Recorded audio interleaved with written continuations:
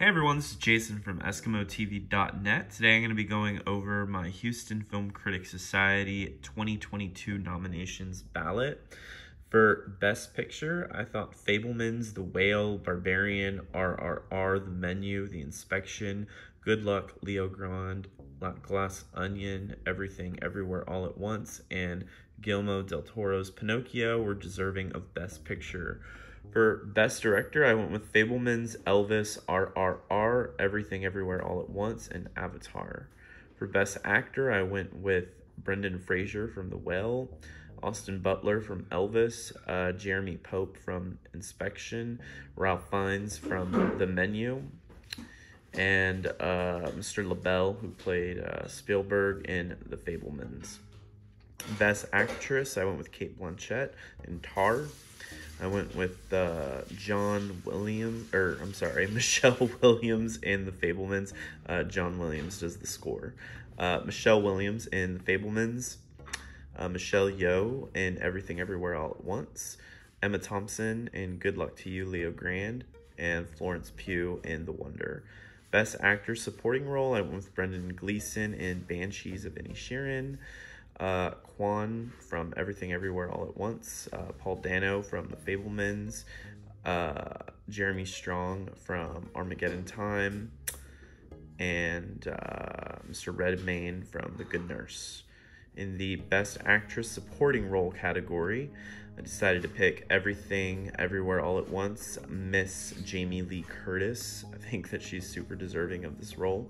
Anne Hathaway from Armageddon Time, Angela Bassett in Black Panther, Miss Condon in Banshees of Inisherin, and Miss Chow in The Whale. Moving on to Screenplay, I went with Fabelmans, The Whale, The Menu, Glass Onion, and RRR. For Best Animated Feature, I went with Pinocchio, Guillermo del Toro, Puss in Boots, Marcel, The Shell with Shoes On, Turning Red, and Lightyear. For Cinematography, I went with Top Gun, Avatar, The Fabelmans, Elvis, and Everything Everywhere All at Once.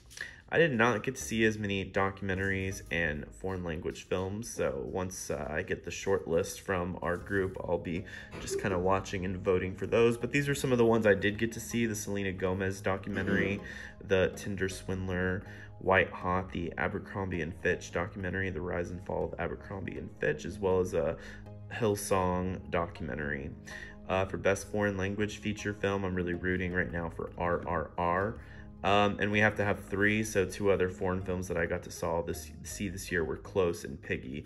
Once again, I didn't get to see as many as I would have liked, so I'll probably be watching more as our group decides on the best of this year. For score, I went with Women Talking, RRR, Fabelmans, Guillermo del Toro's Pinocchio, and then that jazzy score in Babylon. As much as I didn't really care for that film, that score was pretty snazzy. For song, I went with the Ciao Papa and Guillermo del Toro's Pinocchio, My Mind and Me from the Selena Gomez documentary, Lift Me Up from Black Panther, Hold My Hand from Top Gun, and Natu, however you pronounce that, from RRR. For visual effects, I went with Avatar, Top Gun, Black Panther, RRR, and Everything Everywhere All at Once. For Best Stunt Coordination Team, I went with RRR, The Woman King, Everything Everywhere All at Once, Batman, and Top Gun. For Ensemble Cast, I went with The Fabelmans, Women Talking, Banshees of Inisherin, Glass Onion and Knives Out Mystery, and The Menu. And with that being said, I'm going to go ahead and submit my ballot for 2023. And there you have it, folks. That was my votes for the Houston Film Critics Society this year.